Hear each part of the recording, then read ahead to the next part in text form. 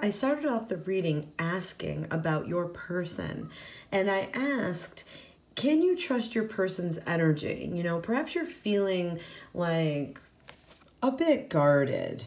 They may have even hurt you in the past, and a third party situation looks to be the reason why. Perhaps they weren't over their ex, or they were involving you and they still had some involvement with their ex, or there was just another person that you were not aware of. This could be somebody that perhaps said that they were going to get divorced, or they said that they were going to separate from a partner, but they never truly 100% severed completely. And, you know, what is their energy? I asked. See, right away, when the Fool in reverse popped out for me, this says to me, don't be a fool. In other words, they cannot change at their core, because at their core, I'm going to tell you about them. This is also another way to further validate you'll know if this reading is for you. So this person is like impulsive, a hothead kinda. They're a little accident prone, a little clumsy, a little intrusive, a little bit impulsive. This is somebody kind of thoughtless. They make like really stupid choices sometimes, and they kind of have a like just bad outlook in general. Like maybe it's like a poor outlook with money, or it's a poor outlook with work or with relationships or whatever it is. But it's like somebody living in a fantasy world that needs a reality check, you know? It's kind of like they need a wake-up call.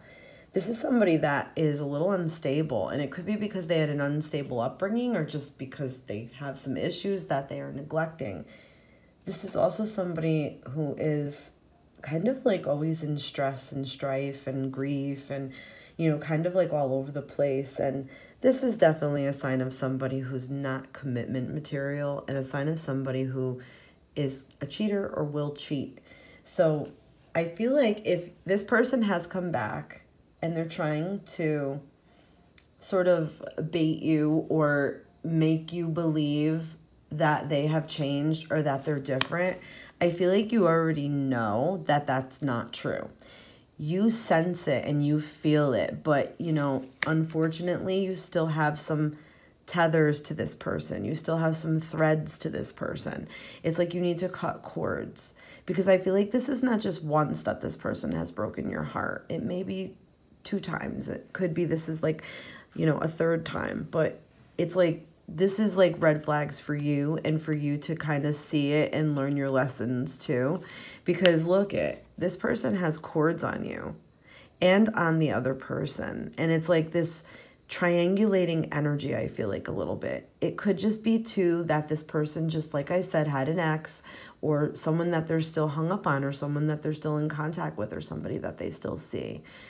And they also involved you. So it could be like somebody caught between 2 people, you know, like your person's caught between 2 people, and it could be that, you know, that's just what happened in the past, and that you're afraid that it's still going on, or it didn't end, or whatever. And if you're feeling that, it's absolutely yes, and you're meant to stand your ground, okay?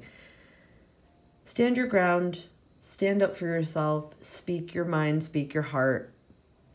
I feel like you might still be carrying a torch for this person a little bit, but you have to look at their actions and their behaviors.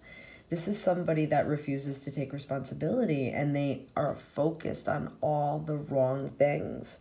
It's also somebody who is very trapped in their own head and their own ways, and they are not really like what you need to start a good relationship with. They're not really like precautious, this person. This is somebody that's like, they might even joke like inappropriately, you know, or like hurtful, or like they just don't do anything to change. They don't care. They don't do anything to change. They're like chaotic. They disregard others' advice. It's kind of like somebody disheveled a bit, self-neglectful, and they never really learn their lessons. Where I feel like you know better. Like something is definitely screaming red flags here, and you just can't ignore it this time, or else you will get hurt again. So I hope that this was helpful. Stay strong, love and light.